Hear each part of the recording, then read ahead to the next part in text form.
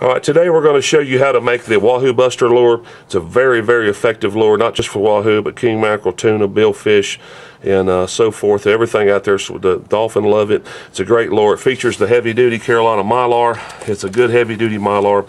It's taped on both ends. It'll be silver on one side, it'll be colored on the other. And today we're going to make a purple and black lure, and you'll see that this is a silver on one side, also has tape bridges. You need your chrome 1 ounce Carolina lure head with the holographic lens eyes and a piece of soft stainless wire. And one of the reasons it's called Wahoo Buster is because between the chrome head and the wire, it's a very durable lure. One of the first things we want to do is we want to try and match up the bridge to the tying collar, so we can see here that we're going to need to trim that a little bit. And I'm going to go ahead and take my scissors, and I'm going to trim this skirt down on both ends. I know from experience that's about right. We'll go ahead and trim it down, and then you can make the lure as long as you want, but for this bait we recommend cutting this skirt in half. Just take your scissors, insert it in there, fold it in half, and then we're going to do the same thing to the purple skirt. And once again we're going to trim the taped collar. We're going to trim that down, fold it in half. Go ahead and insert our scissors or cut it into 2 pieces. And the first thing we want to do is we want to, loosen up the tape bridge. We want to go ahead and remove this crack and peel sticky thing. This is adhesive on this side. And because I want the skirt to be reversed, I'm going to put the collar side down. I'm going to hold it with my thumb on one end, and I'm going to slowly roll the skirt onto the lure. You can see right there we've got a good purple base. It's a good wahoo, tuna, and billfish color. Then we're going to take a piece of the darker Mylar, and we are going to look at it. See, we have a little gap right here, so we're going to start our next wrap so that it covers that.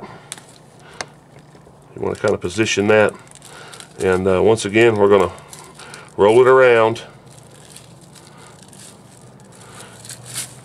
At this point we've got a very good looking lure. It's got sufficient skirt on it. We'll take the piece of soft stainless wire, which it comes in the lure kits. If you buy the lure kit, you get the wire, the Mylar, and the heads all system matched. I hold it the way you're seeing right here. I start to wrap, and it only takes about 2 wraps of this wire to hold this skirt on here. The wire is very expensive. The stainless wire is nowadays soft stainless. Now this is not leader wire or rigging wire. This is soft stainless wire. The other wire is going to have too much spring in it. It won't work.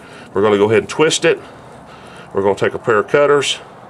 Once we got it down just right, we're going to cut that off even. These are designed so that it'll cut it off flat. If there's any tag end left at all, you can see that sticking up. We'll take our pliers, we'll mash it down, and as you can see right there, we have made a very effective lure that's going to catch anything that swims out there. It's a real good bait enhancer. It'll also work by itself. It's also a good dredge lure. It comes in various different head weights. We've got this chrome head in the this is a 1 ounce chrome. It's also a 2 ounce chrome, a 1/2 ounce chrome, and there's a 3/8 chrome, and there's also a 1/4 ounce chrome head. But you can buy this. You can use this with a painted head. It's the same basic process. The neat thing about this is that it's not tied with line or with thread. So if a wahoo or a king mackerel gets on this and starts chewing, it's not going to be able to bite that wire and cause your lure to fall apart.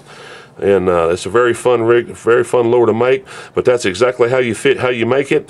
And once again, if you buy them individually, or even if you buy the kit especially, you're going to save money, about half of what it would cost at retail, and also have the enjoyment of making your own lure.